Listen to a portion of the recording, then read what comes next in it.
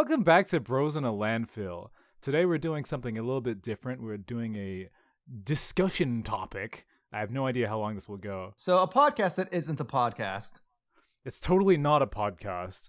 And don't even call it that. This is your Bros in a Landfill news. We gotta shop whatever we're gonna call this. This is like non-episodic. We've done we've done short form talk discussions in the past. If you probably haven't seen them unless you're like a mega fan. But yeah. Maybe this show is called like News in a Landfill because like we're probably late to the punch. Yeah, well, like the newspaper's being pulled out of the garbage. Yeah, we'll rebranded 3 or 4 times. This is more just a free-form discussion show where there's been something that's interesting that happened recently, and one of us wants to talk about it. Yeah, in this case, it's me, because well, recently Sonic X Shadow Generations was announced. Plus, we learned a little bit about Sonic Movie 3. So, I've been having countless intrusive thoughts about Shadow the Hedgehog.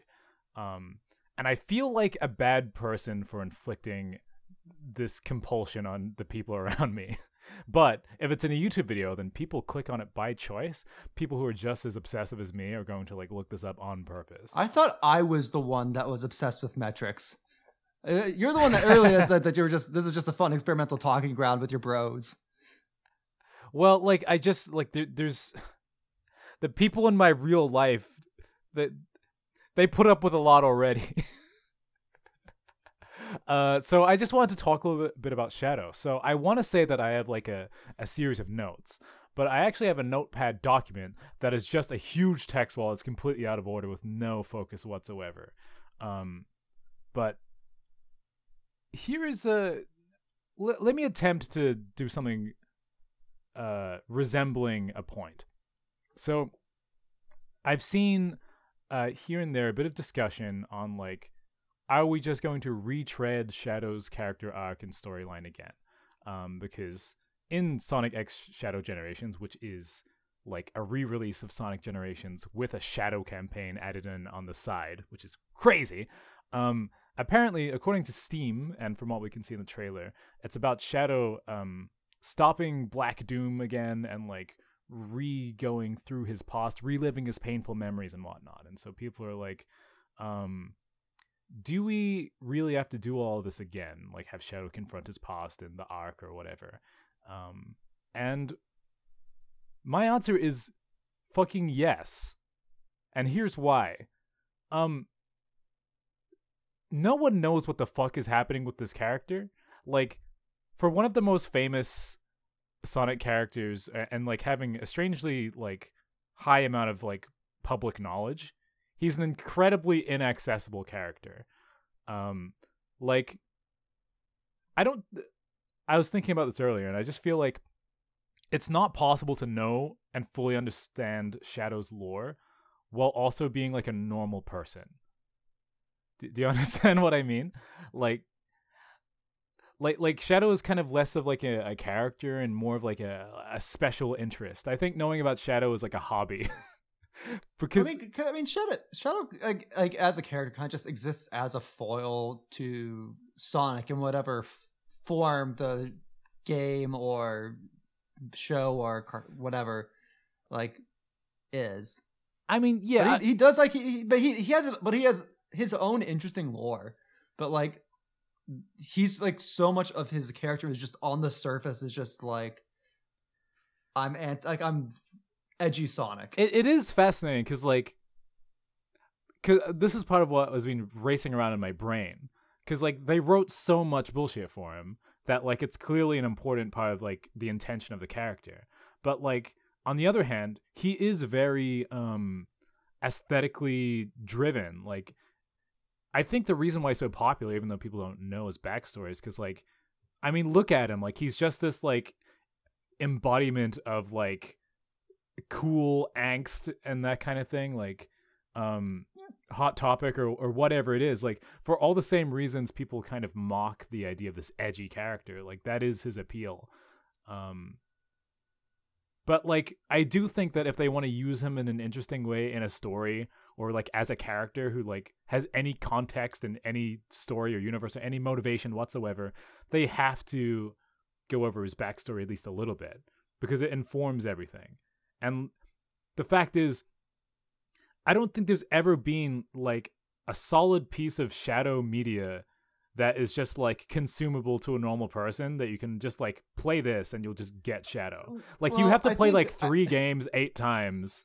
And then you have to find the original Japanese translation, and then like he's a great character to watch a 50-hour video essay about. Well, I mean, like his character like is the edgy character. Like that edgy backstory is as much as the aesthetic. Like that unapproachable edgy backstory is part of the aesthetic of being an edgy character. Like there really is no other character in the Sonic, like when I say Sonic series, I mean specifically like in the mainstream stuff, Sure. like or in the games. Because like if we can go into like some of the side content, like the comics and stuff, and there's like cool stories being told there.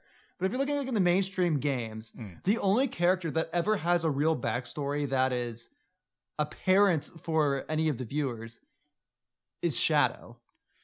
Like everybody else is just kind of whatever they need to be at any time. It's like they kind of just exist.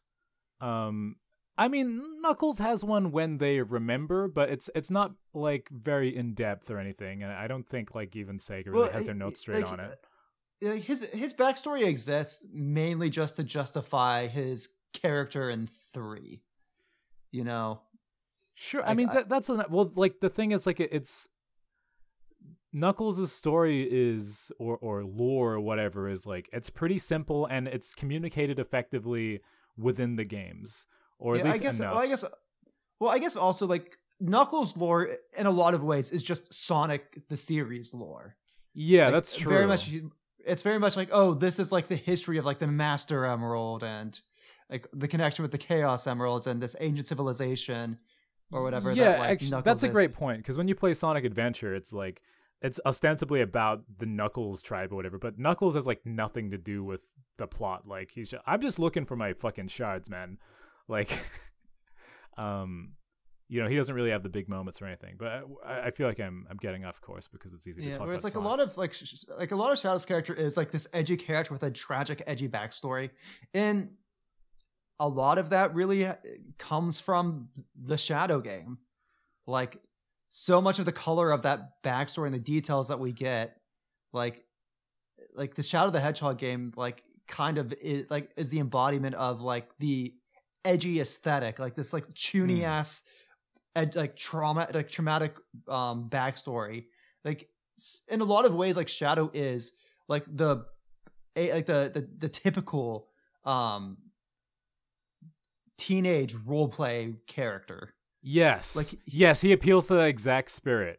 It's like I just think that like if they're going to use him in like a new story and like put him in the game, like there's just so little to work with if you don't like, because I mean it's not like we need to be seeing Black Doom every other game or whatever, but like I think what is Shadow about? What does he do? Like what is he angsting about? Like I feel like this stuff matters. Or should matter. And so I will batting for generations a little bit here, like in counter to this. It's like that is the entire point of Generations, is to just like be like a nostalgia trip for these past games. Like I know we're getting a new Shadow story somewhat like here, but that's in the context of Generations, which is already kind of like this blast from the past. Like there's no new story or character development really happening here. It's just like, hey, this thing happened in the past. Do you remember this thing that happened in the past? Yeah, no, it is a logical place to put a recap story like this without it feeling like just a complete retread. But yeah, I guess all I'm saying is I think that this is a great opportunity to get at least some percentage of that ridiculous backstory into the minds of like somewhat normal people or like new kids just getting into the series. And also think about it this way. It's like we've got Sonic 3 coming out, like Sonic the Movie 3 coming out, which is going to have Shadow in it. So like this is a great way to get people like introduced to Shadow as a character before the movie comes out. Presumably if they're making a Sonic Adventure 3, there's no way they can get away without having Shadow as a character and continuing his story in that game. No, there's clearly a dedicated effort to make Shadow a thing again, which I really appreciate. And they did a great job with Knuckles like a couple of years ago. Like, they really did a great job wrangling him into something in the movie and then in Frontiers and like his cartoon like short kind of thing. Like, I think they really rescued this character that has like been ill-defined and kind of confusing and mostly defined by memes for many years, and that now they're doing it again. But I do think Shadow is a more difficult character to wrangle. But I mean, yeah, as this conversation has shown, he is a character that sort of works on a surface level as well as like on this deep lore level. I just hope we can get the best of all worlds, because I think it would be cool if like I mean, I don't know, I'm a huge Sonic nerd, and I like the entire history of the franchise that like still play a role in some way if possible. Yeah, so bring back Shadow's alien dad or whatever. Like, as much as I liked Generations as a game, and as much as I'm glad to see there's new content, honestly, I kind of wish they just did a remake or an HD upgrade of Shadow the Hedgehog. That would be interesting. I don't think they're willing to, like, it's shocking no, that they got Black they're Doom absolutely back not. In. Like, they wouldn't do it, but I'm still surprised that they're bringing stuff from Shadow the Hedgehog into Generations. Like, don't get me wrong, that surprises me. Well, I think it's cool. Like, this is another one of my notes in my deep tangled rat king of Shadow ideas, is that like it's really the perfect time in the Sonic, in the direction of a Sonic franchise to bring something like Shadow back in properly, because like after like Unleashed, basically they did a big tonal shift and everything became they really leaned out of the anime stuff and like into the sort of you know, more serious storylines, and made a bunch of like more kind of approachable mascot kind of stories like Sonic Colors and Sonic Lost World and like Sonic Boom, and like this whole like several year long period that like is quite notorious among people who have been into Sonic too long like me. But like in recent years, like they've really been starting to like lean back into all that stuff that they were trying to escape for fear of it being like too cringe or like not palatable to the current gamers. Like, we've gone to the point where we have Sonic Frontiers, as we talked about in our episode about that a while ago, where like, you know, the cartoon characters are having like wistful conversations about how their lives have changed and shit, and like also there's like edgy hardcore, you know, rock music in the boss battles again. So it's like, this is we're getting back into that kind of narrative point where a character like Shadow can even work, because Shadow has no place in a game like Sonic Colors, because like nothing about him would be allowed to shine in that rendition of the franchise. I think part of it, like there's just I think there's just a big tonal shift in like the general audience in general and what they expect from games and media. Like, I kind of understand why they shifted away from the more anime tone, like in the mid 2000s. They were getting slammed for it in reviews all the time. People thought it was it's like ridiculous. Well, it's like anime just wasn't as popular back then. Like, I think like they really took a turn to try to be taken a bit more seriously, and then that was middling, and then they started to make things more like, oh, we'll make this like a kids thing. Like, we're gonna approach. Yeah, well, they're looking for some kind of identity that made sense. I mean, like, Sonic wasn't the only game going super edgy for a while. You know, like was kind of hilariously common that like, you know, there's like Jak and Daxter and then Jak 2, or there's like Prince of Persia 2, where like everything gets really edgy. But you want to know something? Like, I one of the big things I think has changed the algorithm. What's that? The generation of kids that grew up with Sonic Hero, that Shadow generation, it's working now. Like, it's like we have the money to go out and buy those games. Right. So like, that's actually a fantastic point that I think is a big part of the puzzle here. Like, it's been really cool seeing things that I feel nostalgic about. Like, everyone's complained there's always nostalgia products coming out and there's no new ideas. I'm like, yeah, that's true. But now that like nostalgia bait is now like mining directly from shit that I was into, I'm like, hell yeah. Yeah, but like think of it this way. It's like Sonic took that turn to like colors and Generations initially, which was a bit more like a bit more like the focus like the 2D, like, oh, we're returning to form of like classic Sonic. We're shunning this like 3D era. Like we're returning to classic Sonic. And that was like the time when the people who grew up playing Sonic 1, like the Dreamcast games, when they were finally becoming like old enough to really like buy their own games. And then like 5, 6, 7 years afterwards, it's like we got a whole new generation of people who grew up with a different version of Sonic. So like your target audience when you're making games for Sonic is like whatever kids were playing like 15 years ago. That's because like it's who are now adults.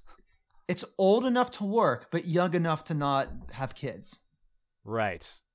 You know what? That does make sense. That probably is a sizable demographic for at least players of Sonic games. It's like it's the demographic of people with the most money. And like the most disposable income, I would say. Yes. Because like once you have kids, you don't have as much disposable income and you don't have as much time to play games.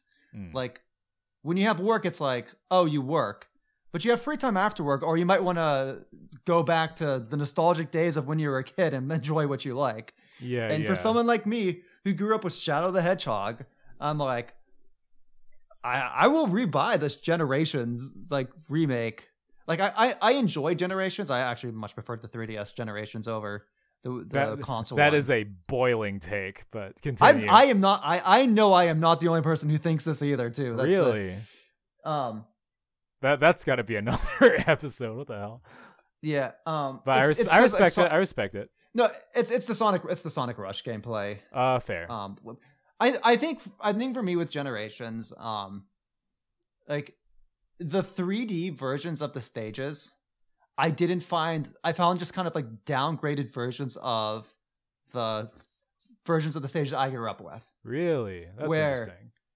Well, because like it was taking like this 3D platformer, which was kind of like, which I enjoyed growing up with. Like I'm not a big platformer fan, but I liked these stages. Like they were kind of like nostalgic for me. Like these are some of the first games I've ever played. Yeah. So it's like Escape from the City. Like changing that to the Colors 3D style of like the dash, and it's a bit more. No, that makes sense. Like the gameplay style of it, I mean, it's completely valid to prefer the adventure controls and approach. So like having that change to like having the 3DS, like having like all those like old stages just be 2D side scrollers, felt like it was something more akin to a demake of those stages. Right. No, that's an interesting way of putting it. Because I also thought it was really cool to see something like Emerald Coast in 2D side scrolling. Like that was quite novel. And yeah, you're not immediately comparing it to like, is this as cool as the last version? It's like it reminds me like when I was a kid, like there are a lot of projects, I don't think any of them got finished, but like of people trying to turn Ocarina of Time into like a Link to the Past engine, or like 2D top down kind of style, and I always thought that was really cool. But anyway, I feel like we're going somewhat off of whatever point we're on. Yeah, no. I think the point is like, I think it's cool that they're bringing Shadow back into Generations. Definitely. I don't know if you had any more notes on the matter. I guess to summarize, I was mostly just saying it's cool that Shadow is back, and I think kind of recapping who Shadow is and what his deal is a good idea, because that way like there'll be something remotely consumable. But at the same time, I agree with you that a lot of his appeal is just kind of on the surface, and so who knows how deep they'll get. I mean, like, if there's one thing Sega is very good at, is its aesthetic. Like, much of like what they put out is just pure raw aesthetic, and that's why some of their iconic series have lasted so long. Is that they've tapped into these different generations of people and what like appeals to them, like what's hip. And yeah, I'll just say like, okay, just as one last little note of conversation, we've already been going for a little while, which is shocking. That flew by. But I was talking to my friend Jen about how some media is very character driven, and it's interesting how like some media is character driven in the way that like it's because the characters are really deep and compelling and fascinating. You know, like if you're watching like Game of Thrones or something, you're probably like, man, all these people are so interesting and they're so well portrayed, so it's so thoughtful and all that kind of stuff. But then you look at something like Dragon Ball or something, and it's like, yeah, like the plot's whatever, but I love hanging out with Pilaf, and it's like, who's Pilaf? It's like, oh well, he's this little blue guy, and it's like, what is he? What's his motivation? I'm like, I don't know. He's just this guy, and he wants to take over the world. Why? I don't know. He's friends with a dog, though. Who is this dog character? I don't know. He's just there. Like, and I feel like Sonic characters are like that as well all the time. So like, I just want to see my favorite Scrimblows. There's just something about them. Yeah, there's something about Blorbos, There's something about Blorbos. Yeah, no, I think just sometimes. And like, and a lot of these feelings of aesthetic come from like these deep seated things that we grew up with, and that there's like this familiarity, this nostalgic like feeling. They were part of our lives as our tastes were developing, and there's just a comfy comfortness. Well, like it's not even. I mean, I think truly there's a lot in a visual design, Even just the way the character is drawn is like has an energy to it. But we all like part of that's like we're all going to take into different energies differently. Like everybody has like different aesthetics that they vibe with. Like, I think I think at the end of the day, some days like there's some times where we want to like engage in a good story, like just take in like ooze, like be able to think about stuff. Other days it's like you've had enough. You just want to snuggle up with something comfy. Yeah, you just want to snuggle up with Shadow the Hedgehog, and like something comfy and familiar that like you had good dopamine release when like in the past. Your brain remembers that this gives dopamine release, and you see it, and it's like, oh, this is good thing, dopamine release. There's like no substance or value specifically to the reason why that dopamine releases. I mean, again. And there's going to be like connecting. So like I get a lot of like emotional resonance connection to like music from games and shows, from moments. So like I can put on like some of my favorite music is always going to be tied to like the openings of a show or a game, or from like these dramatic moments in media. And like sometimes I can just put those on and it will trigger. I mean, and I'm sure most people can relate to that. No, well, it's like nostalgia is a special thing. Like the fact that this. Like whether it's a character design or a song, like it's something that just sort of piques the memory of like a time in your life, an experience you were having, and like a lot of I don't know, like I mean,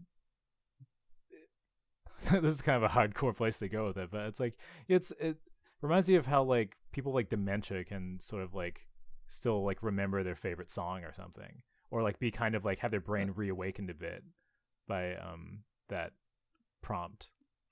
Well, it's like our brains are very complex, fascinating. They're not just like pure logic machines. Like there's it takes in like really the brain is designed to like take in good stimuli, remember good stimuli, take in bad stimuli, remember bad stimuli, and like associate with those things. And that's all part of the reason why we all have such different subjective tastes. Yeah, and I think it would be it. You could imagine looking at that cynically, but like I think it's kind of magic more than anything. Oh yeah, and I think it means a lot that like that seemingly innocuous symbols of greater times like mean so much to us. No, I mean, and a lot of it just like ties back to just base human connection. Like when you're young and you're taking in a lot of information, you're trying to figure out who you are in the world. There's a lot of unknowns. Like, and you take like, and you attach yourself to things. Like, even if you grow out of them to an extent as you like get older, like there's going to be like there's this core in your brain of this past human connection, and it's like, and that's what art is. Art is just humans connecting with each other. Like, even though like there's like a commercial aspect to a lot of art, at the end of the day, it's humans communicating to each other in ways that are creative. I 100% agree. Art is a way to communicate, basically, and you know, I don't think any amount of corporate like the awkward relationship with capitalism can dull that part of, because art is amazing and powerful. I mean, like to an extent, like I think in some ways, like we can like joke about like the markets or capital, like there's bad things with any economic thing, but like without like the market behind art, like there would be no medium for like artists to like live a life as an artist. Like, I mean, look, art and business are always going to have to do an awkward dance together, and like. Well, but my point is that like people get cynical about art because of its relationship to capital. But well, like, I was talking more. Like I think that like there's actually like, let me say that about the best way to put this. I think the fact that art can be tied to capital is part of what makes like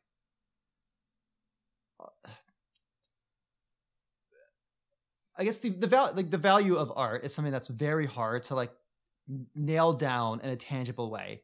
If you want to break the world down into logical structures, it's like, okay, we need food, we need shelter, we need this or that.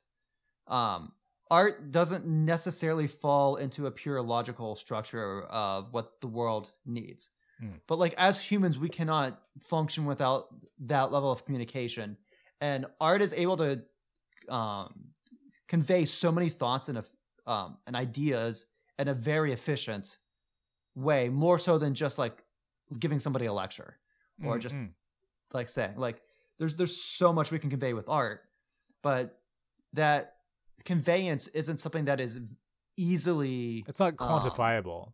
It's not quantifiable, which like in some ways is what makes it awkward with capital, but also kind of like makes its reliance with capital. Because if we didn't have capital, there'd be no way for us to measure art in a way that could actually like resonate with like people, or give it the chance to resonate with people. I mean, there's definitely strengths and weaknesses to like oh, yeah. Like I don't think that that capital or business is completely antithetical to art. I think it's like it's a kind of toxic relationship that still sort of works, you know? Yeah. Like they both get something out of it, but they don't really understand each other on like a deep level. Yeah.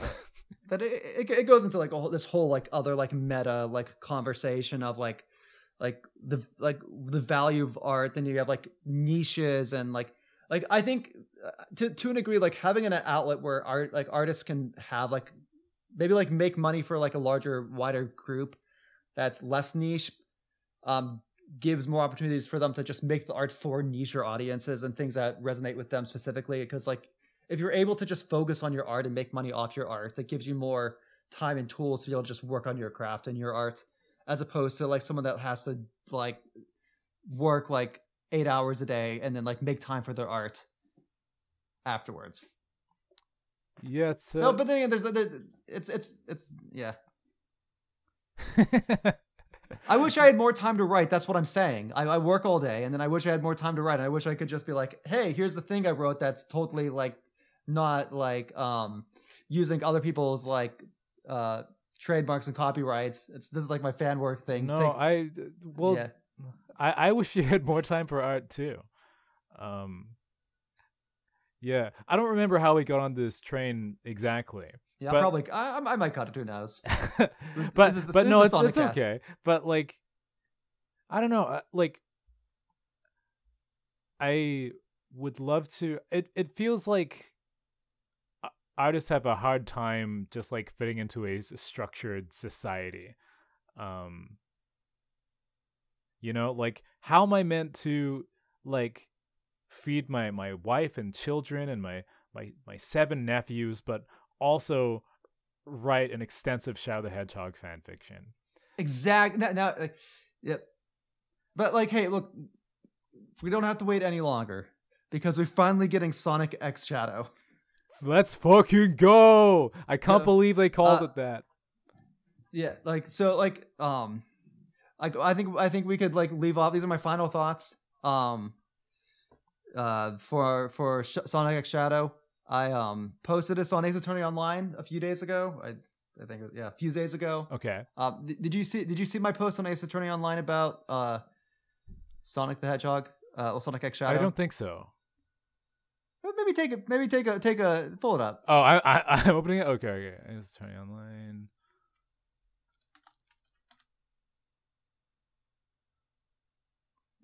Man, I forget that there's like another site called Ace Attorney Online. AAonline.fr, the site of fan cases of Ace Attorney stuff that I participate in, and I make fan cases sometimes. It's ridiculous that like there is another thing called Ace Attorney Online. I feel like I remember like when it was coming out, people were like, "Can you call it something else?" And they're like, no." That was like literally like my first. I think I was like one of the first people that posted on the court records forum of that. I'm like, there is literally already a thing called Ace Attorney Online. You should change this. And I think they kind of changed it to Attorney Online, which isn't much better. Okay. It's like, yeah. Let's see. I found your comment. I'm pleased to know that SEGA has finally listened to the Sonic fans. We've been speculating for 2 decades on the subtle hints of their true feelings for one another since Sonic Adventure 2, and to have this confirmation after all this time makes this one of the greatest moments in gaming history. Completely agree. We need it on screen. We need it we need uncomfortable close up, or else if they're charging full price, they better fucking kiss. Yeah. I want them to take. I don't know if like Jen's posted that image elsewhere, like on a place that can be like easily like fucking credited. Oh, but like it's on her Twitter, I think. Oh my god, we gotta. We'll toss that up. That's just on the screen the entire time. With Jen's permission, of course. Of course. Well, what a treat. Anyway, thanks guys for being on this. Yeah, these are our thoughts on Sonic. These are thoughts on Sonic X Shadow Generations. I just SEGA is so bold and inclusive to finally like make this reality. The reality that we've always known. Yeah, I mean like it's an open secret. Like we all feel it in our bones. Yeah. But graphics have finally caught up to the. Yeah. Cut this. I mean, you can't expect you can't expect the Dreamcast to be able to capture the lustful looks they give each other. Straight up, like that thing like screeches as you turn it on. Like I think it would like overheat and explode if they really showed off just how hot things can get. I'm gonna hit the stop button on Audacity. Bye everybody. Bye.